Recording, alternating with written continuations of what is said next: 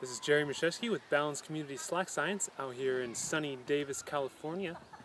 Today we're going to be going over a technique for measuring the distance between your two trees so that you know how much pulley system you need.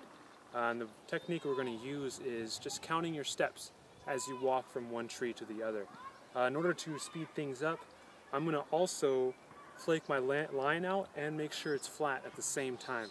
And what you're going to want to do is you're going to want to start at this tree, at the static side, as you're walking towards the tensioning anchor, and try to take uniform size steps, making note of how big those steps are, because you want to, when you're measuring your pulley system, you're going to want to make sure your steps are the same size as when you're walking from one tree to the other.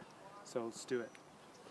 1, 2, 3, 4, 5, 6, 7, 8, 9, 50, 51, 52, 53, 54, 56, 57. Alright, so we have 57 steps from that tree to this tree, and I'm using Type 18 Mark II, which has about 10% stretch, roughly, give or take, at the working load limit.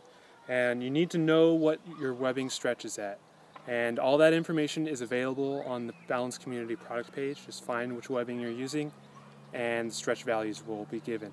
So we have 57 steps from that tree to here, and I need to pull it 10% in order it to be tight enough to walk on. And so 10% of 57 steps is 5.7 steps.